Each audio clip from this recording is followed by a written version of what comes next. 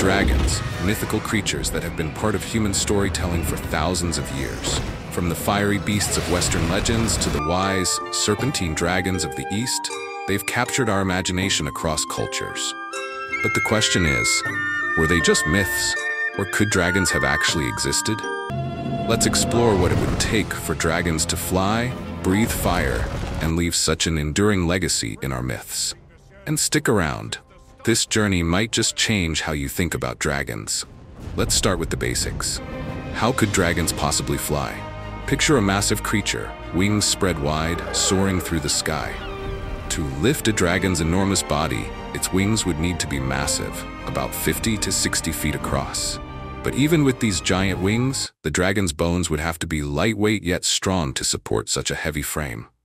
Think of bird bones, hollow and filled with air sacs to help them fly. If dragons had bones like birds, it might just make flight possible. But could their enormous size truly be supported by their anatomy?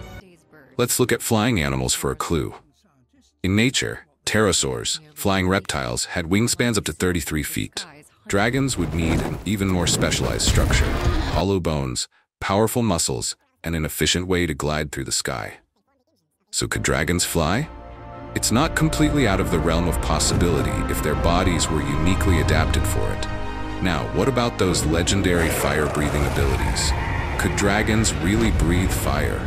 While modern science says no, there are creatures today that create flammable chemicals, like the bombardier beetle, which can shoot hot, toxic liquid from its body.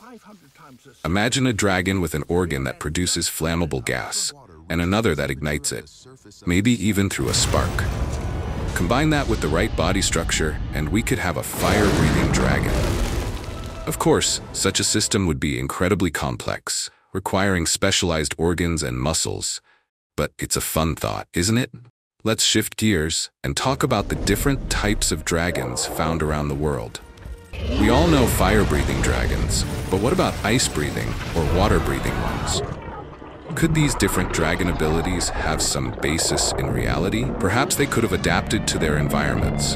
Fire breathers living near volcanoes, ice breathers in freezing climates, or storm breathers in temperate regions.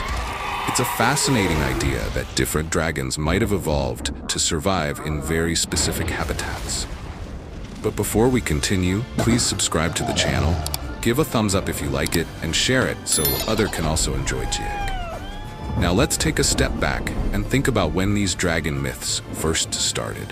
The earliest records of dragons appear around 3000 BCE in cultures like ancient Mesopotamia, Egypt, and China. But here's the kicker. How did people from such different regions, with no means of communication between them, come to believe in and describe similar creatures? What if dragons weren't just myths? What if people from different parts of the world really saw similar creatures or remains? Could dragons have existed in some form, inspiring these shared stories? It's possible that people came across large reptilian fossils, maybe from crocodiles or huge lizards, and mistook them for dragon remains.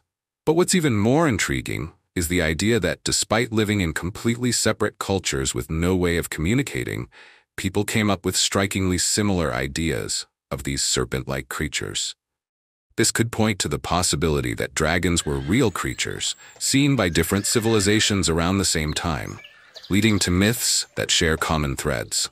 Now, one of the biggest mysteries surrounding dragons is the lack of physical remains. Unlike dinosaurs, whose fossilized bones we can find in abundance, there are no dragon skeletons. But if dragons had hollow bones like birds, those bones would have been much more fragile and less likely to fossilize over time. Birds' lightweight bones are designed for flight, not for lasting through the ages. Perhaps this is why we don't find dragon remains today. They might have once flown across the skies, but their delicate bones didn't stand the test of time.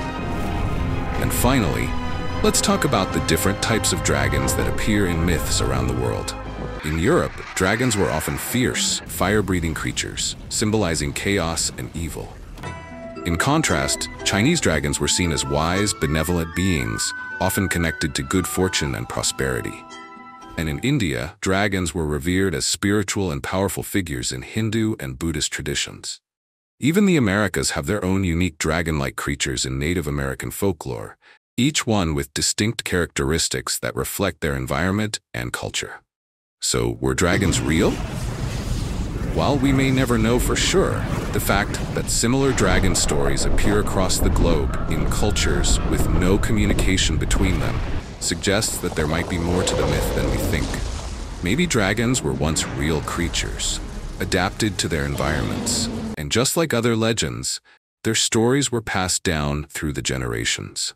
Whether they were fire-breathing giants or wise serpents, dragons have captured our imaginations for centuries and continue to do so today.